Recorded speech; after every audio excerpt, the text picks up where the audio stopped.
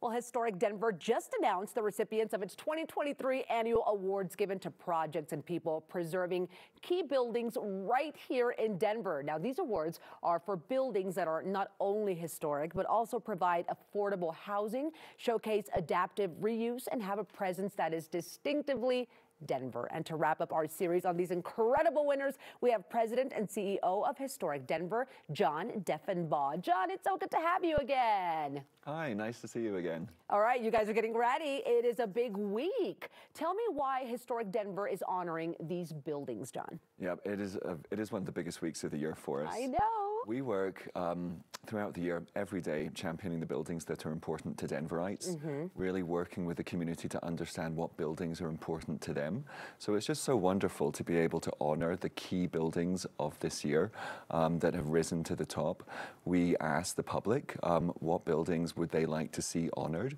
So the buildings that we are honoring are in large chosen by the community. Wow. And there's just such a diverse range, from a brewery to a former medical supplies center, which now houses artist studios and Rivian Sales Center. A former church, which now houses people exiting from homelessness. It's just such a great way of showing that the buildings of the past are still so relevant to the city and can solve our problems.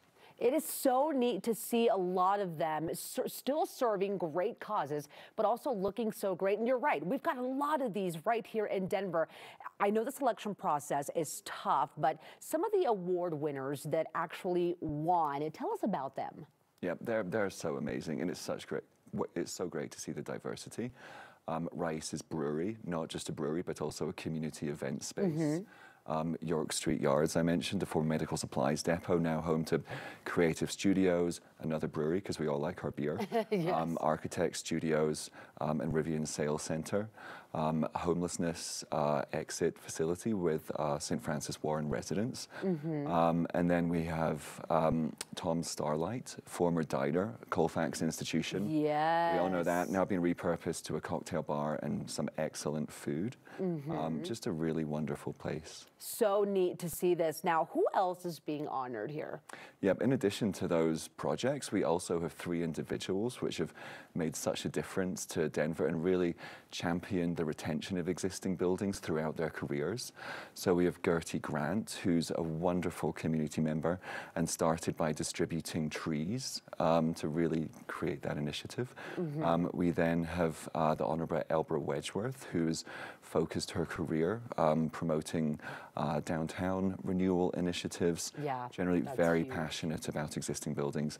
And then developer Jerry Glick, who has himself developed so many existing buildings and adaptively reused them into a diverse array of things, homes, bars, restaurants, so many different things. This preservation work is truly remarkable when you see what they have done and continue to carry on the legacy of these buildings. What are some of your favorites?